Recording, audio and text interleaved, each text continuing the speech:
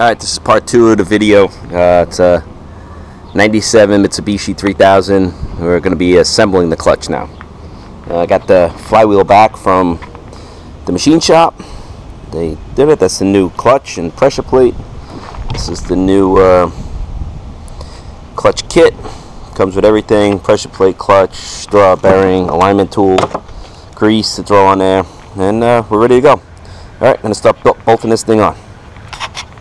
Alright, I got the flywheel in position. I just got to torque down the bolts to 55 pounds. And I got this little flywheel holder, so when I torque it down, I can stop that flywheel from spinning. See if I can get any light in here.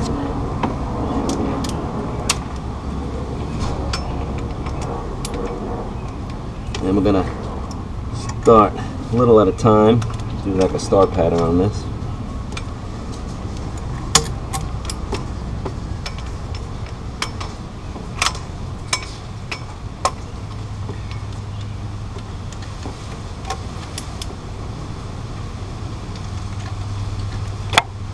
I think I'm going to put an extension on this thing because this is a little close.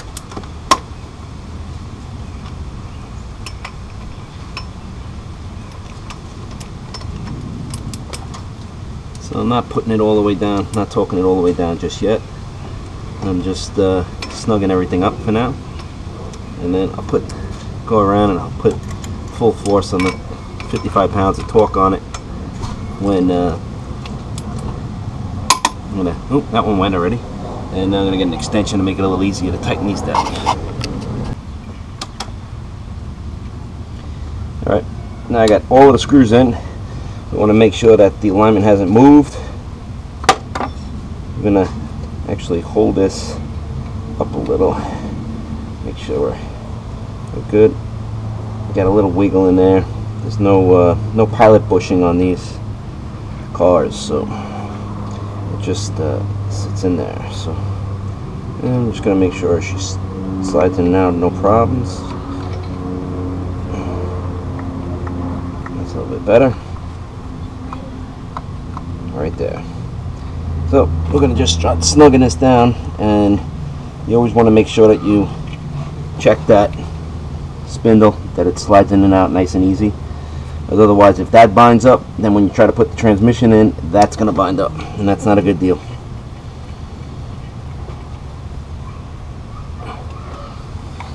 Get in there for a second.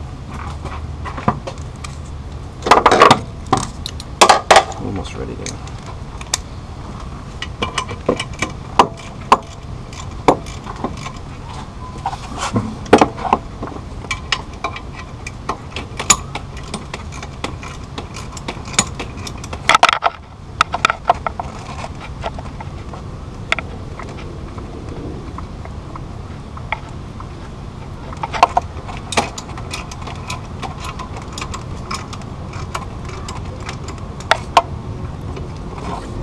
Okay, that seems good.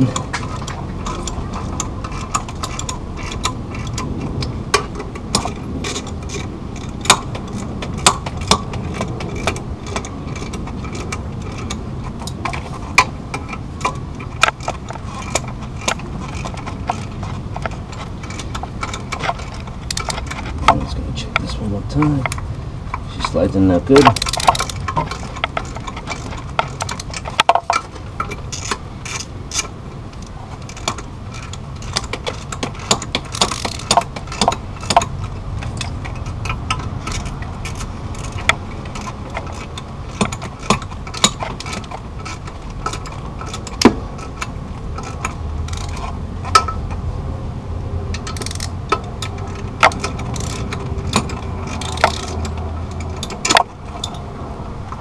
Sliding it out good.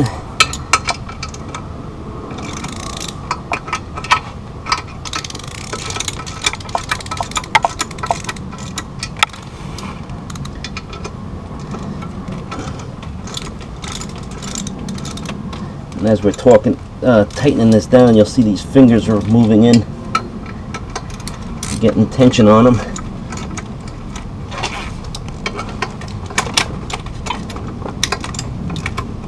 Then before I torque it all down, I'm just gonna snug these all up, check that free play again. I mean the spindle freeness. That's good.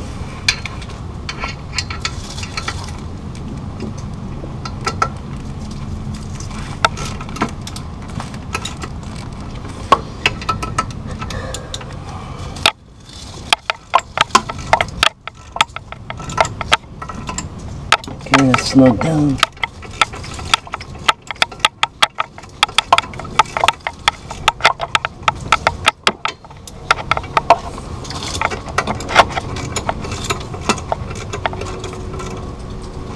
Good.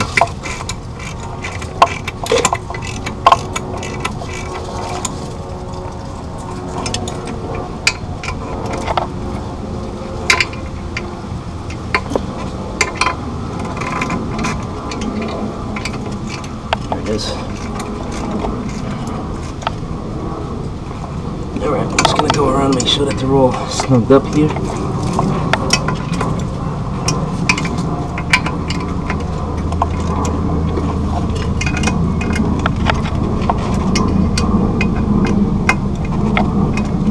Snugged up. See how flat these veins have come, and our alignment's good. Got good slides in and out, no binding. And I'm going to just torque them down to 14 foot-pounds, and then try to put this transmission in. All right, we're getting this thing close. All right, jack up just another like ½ inch, Jonathan. A little bit more. Hold it. Now push the jack in. Straight in. Right there. Hold it. Okay, now we're close. Now we have to get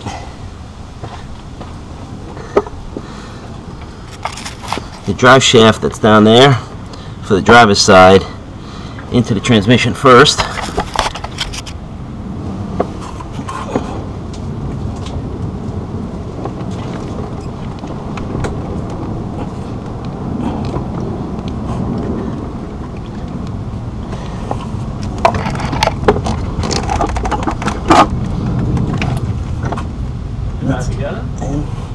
It's getting there. Yeah. All right, we got the transaxle in place. The thing that was holding me up, which I thought it was the spindle on the transaxle going into the clutch, actually was the drive shaft for the driver's side. It was not, since I have it disconnected from the motor mount, the engine mount, to give it a little bit more play to go in and out, it wasn't 100% lined up. So I got underneath, slid that in. Transmission slid right in. I got 4 bolts in, and I'm gonna put the rest of the bolts in and torque everything down, and then we'll go from there. And I got the mount for the trans temporarily in there just to hold everything up, because I ran out of daylight the other night and had to take the jack down. But there we go. All right, guys, when you're putting the trans back in, don't forget to put this ground strap back on that bolt when you bring it in. And this is that other bolt I was saying earlier when we disassembled.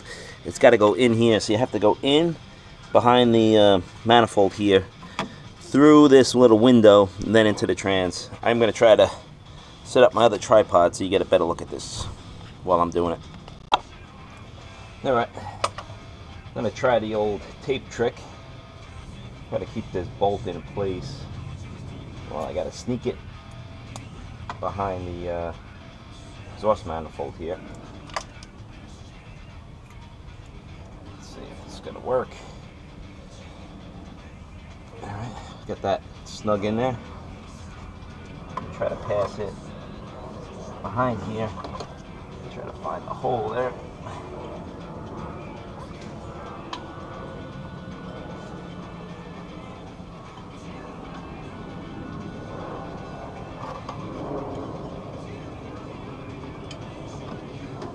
Nope. Yeah, got it. They luckily give you this little window in the mount that you can see the bolt. Try to guide it in there.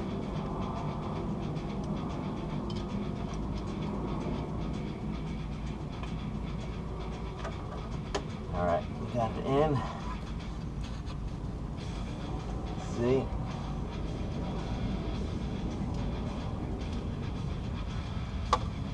She's threading in nice, so that's perfect. Alright, since I'm underneath, I'm gonna reconnect that bracket that bolts to the motor that holds the driver's side drive shaft up and in place. And I'm gonna put the rest of these bolts in down here for the transmission. Put the starter back in because that's hanging out, and torque everything down from underneath. I guess I'll do underneath, come around, and then do like a star pattern. Do half the torque down just to get everything snugged up evenly, and then we'll finish it up. And I believe it was 65 for the two side bolts, that one right there, and the one that goes underneath the manifold, and the rest are 55, I believe. I'll check the spec when I get out of the car. I'm just gonna snug everything up right now. Let's see if I can put this light somewhere so you guys can see something. Just gotta get 2 bolts for the steering, because those 2 bolts were a little different. Yeah, that's them. The bolts for the transmission have like a gold tinge to them. That's how I was able to tell the difference. And these 2, just like a solid steel. I don't know if you guys can see that with the amount of light we got. And these are a little skinnier and a little shorter bolt.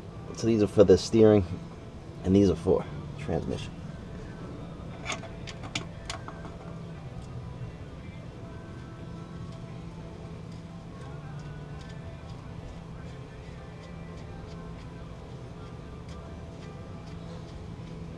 And the key thing with this is just to keep order in your bolts. I got a lot of sandwich bags with Sharpies written on them where the bolts go. And for the transmission, I threw all the bolts in a coffee tin to keep them organized. And you know, it's a good thing to video it, so this way if you have any, as you're taking it apart, you can see how you took it apart, and just in case you forget, or if you have a cell phone, just take a picture as you're taking it apart, and that always helps in the assembly process. Don't know if we could see up there, but this bracket here, and you got to pick up the axle a little to line up those bolts. I don't think I'm going to be able, I can't hold the camera, I don't think, and line these up. Let me try. This is a little tricky spot.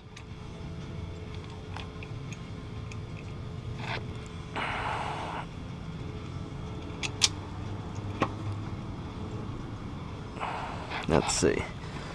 I actually got one to start threading.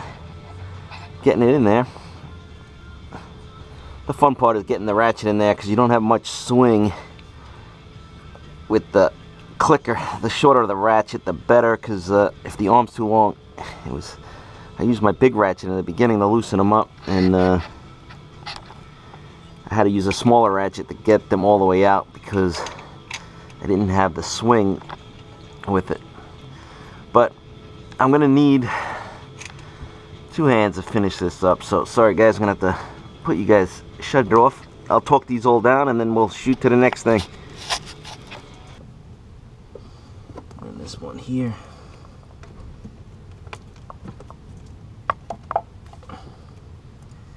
I'll tighten all of these up. And also, I found the fuel filter is right down here, and since I have everything out of the way here, I'm going to go to the auto parts store and pick up a new fuel filter. I got this car about 1.5 years ago or so, and it doesn't look like that fuel filter has been changed in forever. So we'll change that out while we have everything apart, and then we'll continue on our way. Alright, everything's torqued down here on the bell housing, and I'm going to start putting the pickup tube here for the water pump back in. I put a little antifreeze around the O-ring there to lubricate it a bit. And let's see if we can take the bolt out. This is the bolt that holds it in place. Put it back in so I wouldn't lose it. Try Let's stick this back in. This hose out of the way.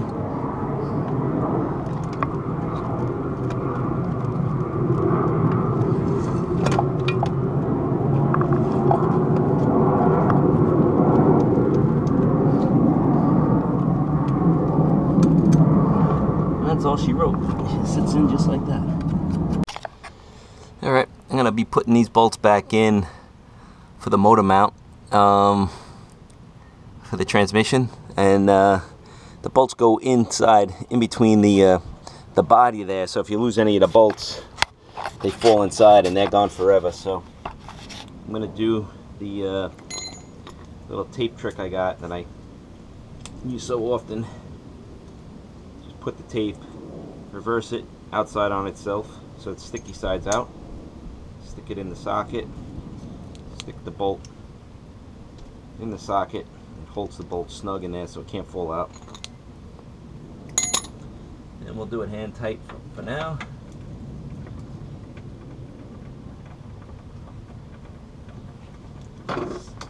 Snug that up.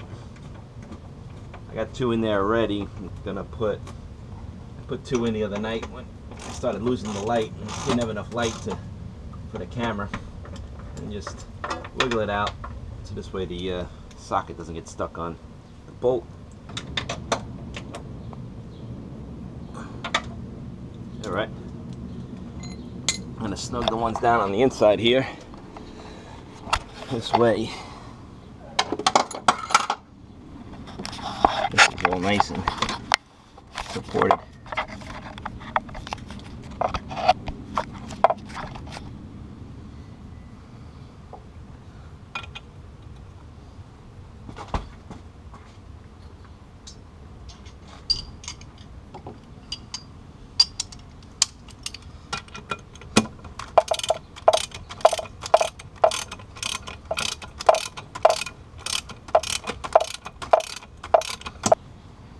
And we'll torque that down. I think the next thing we'll do, we'll try to put this slave cylinder in place. Hopefully get the camera in there. I'm gonna pull all the bolts out. Again, I put them back in where they came out of, so this way I wouldn't forget where they went. I mean, if you can, it's just the easier way to do it. Otherwise you have 100 bags with bolts in it.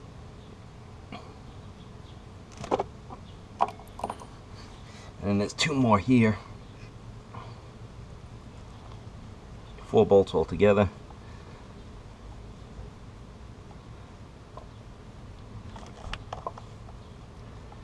And I'll look right now, see if they're all 4 the same bolts. Otherwise I'll put these on top of the motor just to keep them separated. They look similar. Yeah, all 4 the same bolts. It's all good. Alright, I'm going to get a little grease. I'm going to move this sleeve back into position. I did want to order a new sleeve cylinder and I had forgotten to. And the local hardware store here does not have one in stock, so in lieu of waiting another weekend for this job, I am going to just throw this little old one back in place. And, you know, it's not that bad. If I got to change it, we will do what we got to do. We got everything tightened up. I changed that fuel filter. You guys can, I'm sure someone's got that in the video. I'm going to put this frame support back in. And we'll move out, and then we'll put the axles in and put this passenger side wheel back together. Let's see if I can hook this light here somewhere where it's not going to mess up this camera too bad.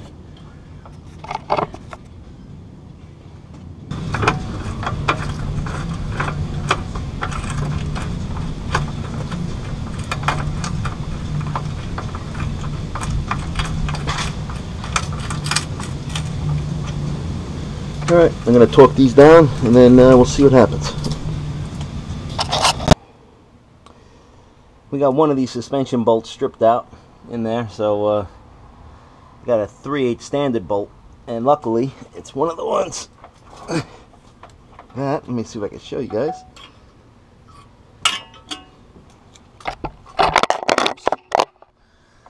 is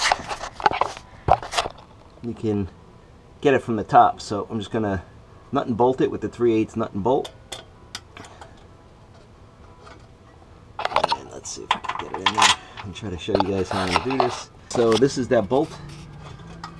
Got the nut and bolted now. A couple of lock washers and a flat washer. And I'll just tighten that down, it'll be good as new. And now I got the frame support in. I noticed I was just about to put these wires back in. I had this wire organizer on the wrong stud, on the starter, on the wrong bolt rather. So I just swapped them around. And then little 10mm bolt here. Pull this out and we'll put that back in once I get everything tightened up. And just wanted to make sure you guys got that in the right direction. I had that wrong before. I'm going to tighten that all up and then we're going to go to the axle. Gear loop here. I'm going to lubricate the shaft of the axle here, since it's going to go into that seal. I'm going to lubricate that seal a little and lift the lip on the seal. And then I'm going to put this thing back in. And this snap ring just snaps back in place. I guess I might need a drop light. There we go. Now, just want to seat that. There we go. That's seated. Alright, I'm going to put a little grease on the face of the spindle. Because the old one was, when I took this, had to change this axle out, it was frozen solid in there. And had to pull it out with put an 8-inch puller on there with the impact gun to get it to come out. Then get that lower bolt joint in, which I fixed that up. Oh, let's try to do this without making too much of a mess. Slide that on. Okay, she slid in. Okay, let's slide that in place.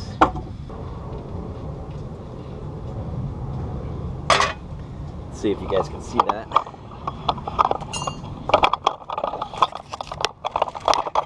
I put the alignment, I chiseled the alignment up, so I just got to line those two up, and that'll keep the front end in alignment as it was before. Gonna lock this up. Impact gun.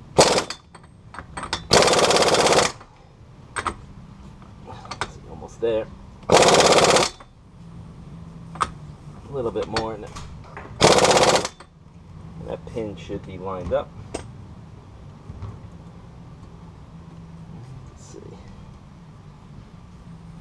There we go.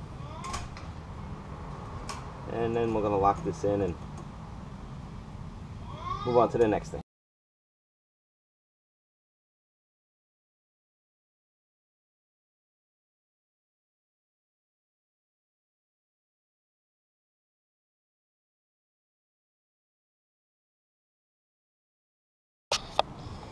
Alright, coming into the home stretch here. The brakes are all together, the axle's all together. I'm going to put this linkage on and the bolt to top off the transaxle fluids right there. I'm going to do that next. I'm going to get this linkage attached first, and then I got the car pretty level, so I'm going to top off that fluid at the same time.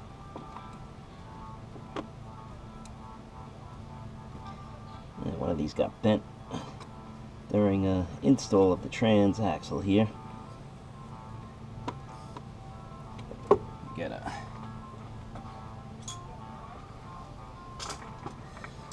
my trusty pliers.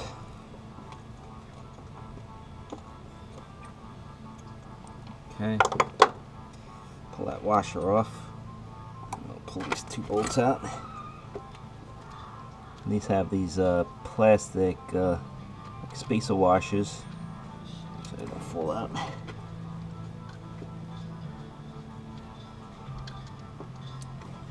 Okay, now they have to go on either side of the opening, sandwich in there.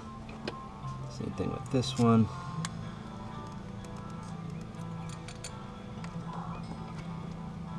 Sandwich them together.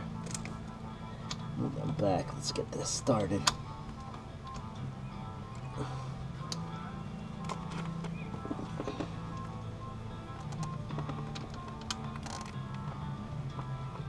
Okay, that's started.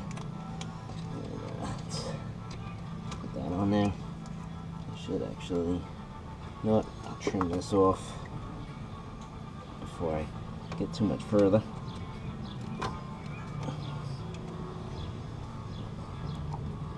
Okay, electrical connections are on. Did the electrical connections there. Tightened up all of these wires. Really, the only thing we got left is the battery and the intake and mass airflow sensor. And I'm gonna fill up the trans with some fluid. I changed this fluid last year to 75-90 weight. And let me get a wrench for this.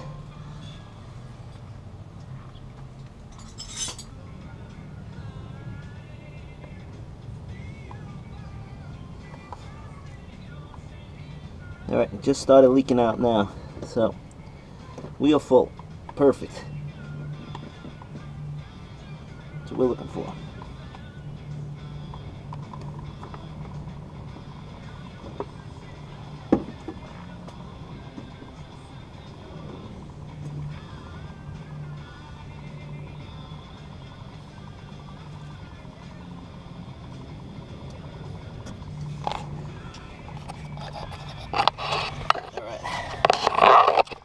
So that's where it is, and that's full.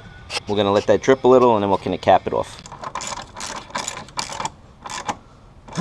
Snip that. Alright, let's put this back in. We get the air filter. I better hurry up. Some rain coming through. Hopefully I can get this done before it starts raining on me. I gotta put this in, the battery in, fill up the antifreeze that I took out, and then we're ready to make a run.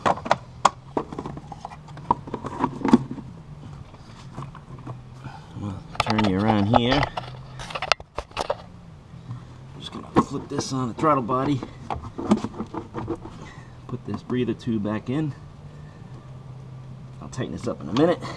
Let's get this to sit flat. There it is. Buckle it down.